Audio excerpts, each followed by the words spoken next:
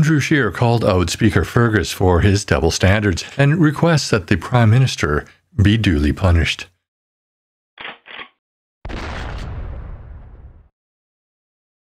Hey y'all, welcome to my channel. I hope you're having a great day. Well, question period today was kind of ruckus. However, nothing really significant happened, or at least not in my opinion. After question period, though, there was the non-confidence vote. Let's take a look at the results. Le bureau va maintenant compiler les... The table will now compile the results of the vote. Yeas pour 121, 121. Nays contre 207, 207. Je déclare la motion. I declare the motion defeated.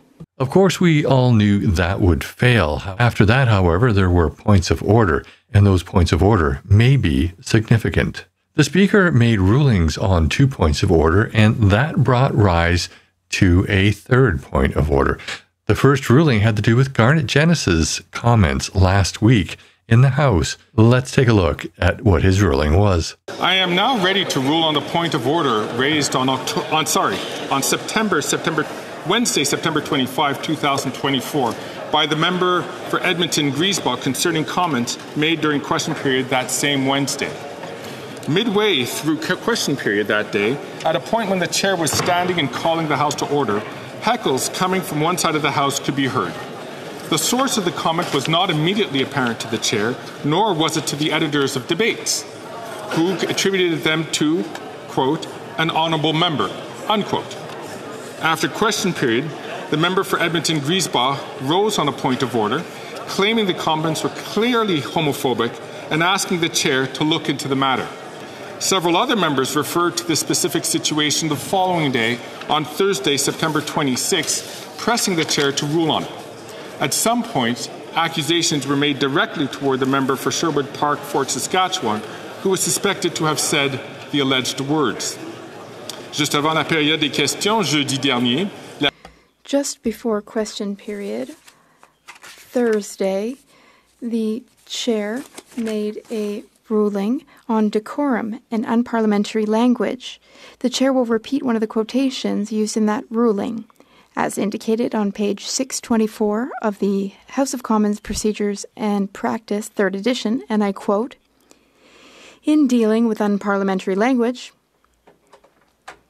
the Speaker takes into account the tone, manner, and intention of the member speaking, the person to whom the words at issue were directed, the degree of provocation, and, most important, whether or not the remarks created disorder in the chamber." End of quote. The member for Sherwood Park, Fort Saskatchewan, rose and admitted to having made the statement in question, but explained the context in which it was made, and also explained his intentions in making the statement.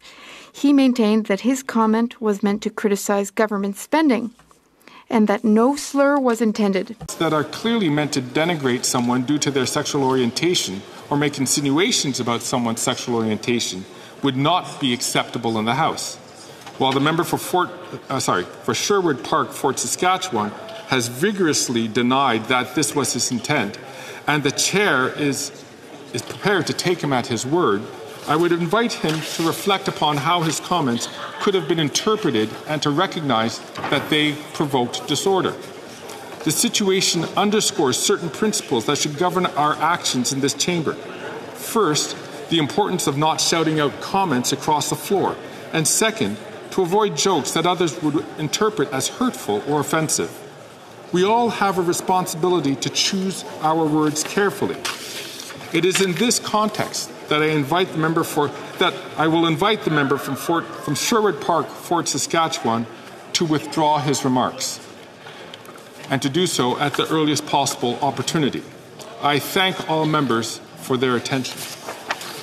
As you can see, the Speaker accepted Garnet's claim that it was not meant to be a homophobic comment, and that his comment just referred to financial issues. But the Speaker did rule that Garnet's comments were disruptive to the House, and he invited Garnet to withdraw those comments at the earliest possible moment. Then the Speaker spoke to a point of order brought up by Heather McPherson. Heather McPherson claimed that the member for Calgary Heritage violated the rules of Parliament when he insulted Jagmeet Singh. Let's go to the Calgary Heritage members' comments in the House. The Honourable Member for Calgary Heritage. An unforgiving carbon tax on food, gas and home heating. 1 in 4 skipping meals. 2 million lined up at food banks. Last year, the Calgary Food Bank saw demand surge by nearly 35%, a record level. Families are crying for help, and where's the NDP? Well, in the worst sellout of all time, he ripped up his coalition papers only to tape them back together. He keeps the Prime Minister in power in order to protect his pension. Canadians have no confidence in this Prime Minister or his carbon tax. To this sellout NDP leader, Tuesday is coming. What will it be? Prop up this Prime Minister again and hike the tax by 61 cents a litre? Or call the carbon tax election Canadians need today? After 9 years of NDP Liberals, taxes are up, costs are up, crime's up, and time is up.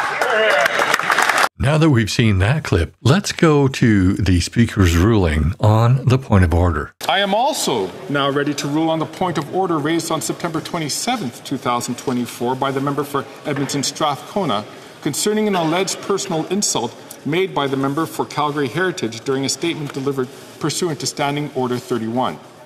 In her intervention, the member for Edmonton Strathcona alleged that the member from Calgary Heritage used a personal insult directed at the member for Burnaby South earlier that day in his statement. She noted that the chair had made a ruling recently about personal insults directed towards other members. She suggested that the member for Calgary Heritage should be asked to withdraw his comment and apologize. As I indicated in my ruling of September 26, 2024, I remain very concerned about the tendency to use overly personal criticism and insults. I also concluded my ruling, found at page 25-926 of the debates, by inviting, and I quote, members to be more judicious in their choice of words and behaviour. If they are not, the chair will have no choice but to discipline these members who persist in their unparliamentary behaviour, unquote. The chair has reviewed the statement made by the member for Calgary Heritage and finds certain words indeed constituted a personal attack on the member for Burnaby South.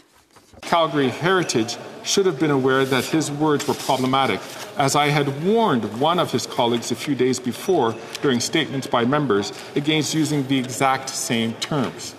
As I've stated before, there are ways to make our point without resorting to personal insults. As a result, the member for Calgary Heritage will not be recognized until such time he withdraws his offending words. I thank all members for their attention.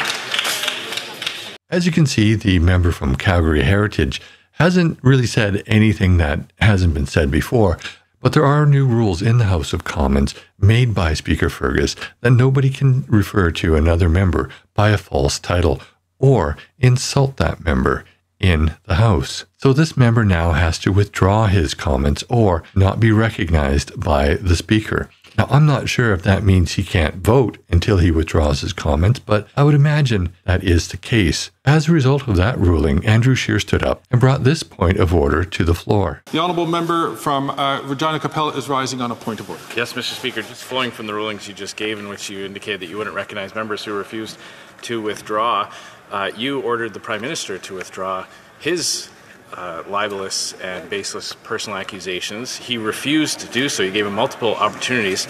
If you check the Hansard for that day, you will see that he in fact did not withdraw the term or the phrase that you ordered him to. He ignored your ruling, and we would expect that the same application would be made on the government as you have just made on the opposition. So I hope that you'll come back to the House with a ruling on this question because it is a very similar situation as to what you have just ruled on. So I'd formally request that you look at the Hansard from that day. I'm sure you will see that the Prime Minister ignored your direction, did not withdraw his remarks, and the same sanction should apply on both sides of the House. I thank the honourable member from Regina Capel for raising that order. I will, if necessary, I will come back to the House. At the time, if I recall, the chair had felt that the comments had been withdrawn, but I will check Hansard and I will come back to the honourable member.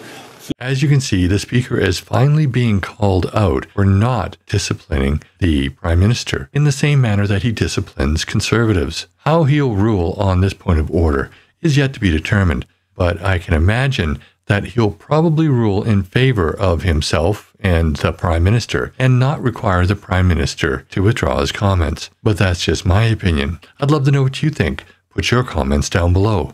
And while you're at it, please like this video, share with your friends and on social media. And if you haven't already, please subscribe to my channel and hit that bell notification so you never miss another video. Also, please join me on Thursday evenings at 6 p.m. Pacific time, where I have a live stream, and I invite you to join in on the conversation. Finally, I do have links in the description of this video to all of my social media, including a link to my website where you can sign up for the Canadian Firearm Safety course. Thanks for watching, and I'll see you in the next video.